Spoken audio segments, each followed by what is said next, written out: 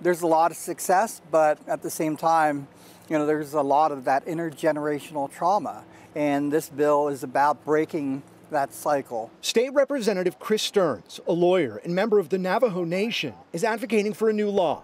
The law would give a second chance to some convicted criminals who had their juvenile records factored into their original sentencing, a practice that the state banned last year. This is for people who have changed their behavior, who have decided to make amends, who have basically been through a rehabilitation process. It's not for people who show no remorse. The bill's advocates argue that Native American men have had their juvenile records considered as part of their sentencing more so than any other race, pointing to DOC records that show that 41% of incarcerated Native Americans had juvenile sentencing points on their records in Washington state. They've already committed these crimes as a juvenile. Now they go on to commit a murder.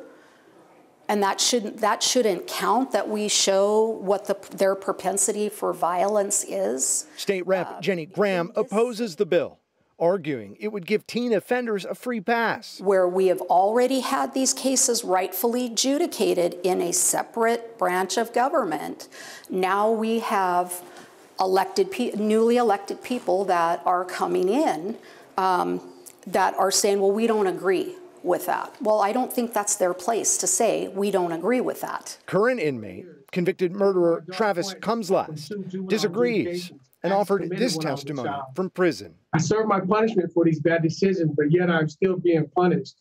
This has increased my sentence by 17 years, giving me a harsher punishment than anyone sentenced today. The bill is currently being debated in the House, where it's expected to be voted on. If passed, it'll move to the Senate for consideration. In Olympia, Sebastian Robertson, King 5 News.